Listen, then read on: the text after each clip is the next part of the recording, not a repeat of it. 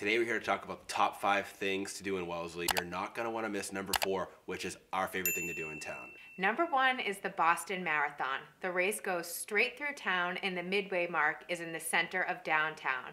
It is so much fun, whether you're going for a few minutes, a few hours, or you're spending the whole day there.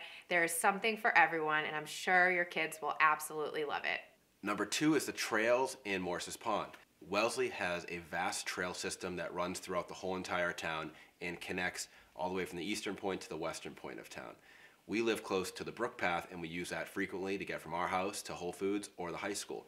There also is many paths like the Sudbury Trail or the Crosstown Trail, which are a little bit more wooded and provide great walks for dogs and for trail runners.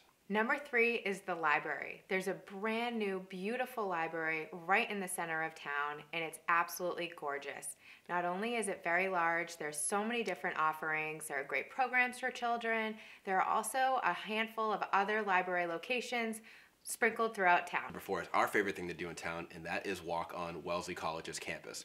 Wellesley College is one of the most scenic and beautiful colleges in the whole entire country. It also has Lake Wobbin, which is amazing to walk around, and it's just a great place to get out with your child and go for a bike or a scooter ride and not have to worry about cars going by, and it's rather flat in a lot of places. It's one of the best places to go in town if you really want a scenic walk and a quiet walk. Number 5 is Warren Park. The playground is awesome. Whether you're a toddler or a grade school age kid, there is something for everyone, which makes play dates there wonderful for kids of all ages.